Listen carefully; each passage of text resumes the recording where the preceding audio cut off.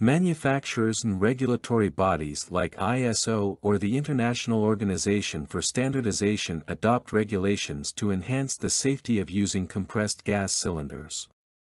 We have observed certain safety features built into medical cylinders in previous videos, such as a pressure relief device that vents excess gas in the event of a fire or excessive pressure, a pin index safety system to ensure the correct use of the intended gas, and color coding to identify cylinders, among other features.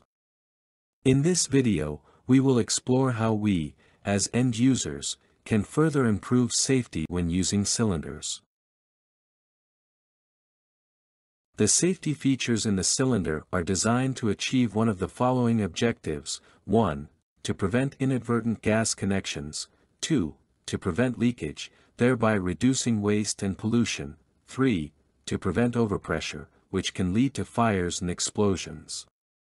Safety measures such as cylinder color coding, the pin index system, cylinder labeling, and markings are employed to prevent inadvertent gas connections.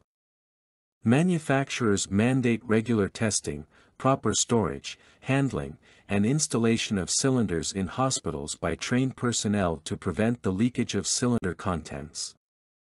Overpressure is prevented through the use of pressure relief devices, Bodoc seal, and proper storage of the cylinders. Cylinder markings encompass gas-specific information that is stamped on the shoulder of the cylinder.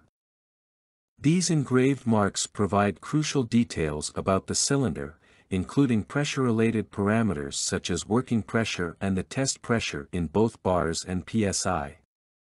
They also reveal essential manufacturer information, such as the country of manufacture, identification number, and serial numbers.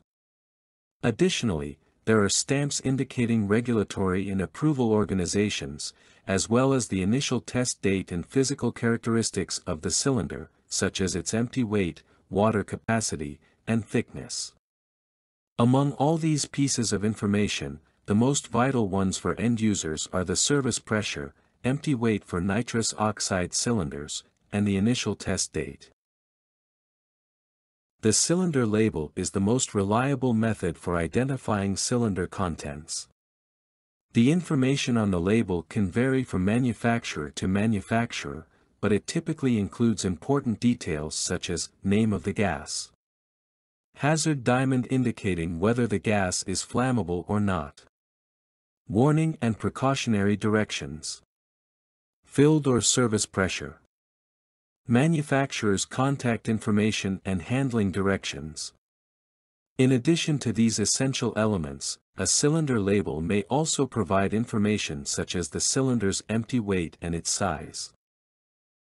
Each cylinder has attached to it a tag that features 3 distinct sections, namely, full, in use, and empty.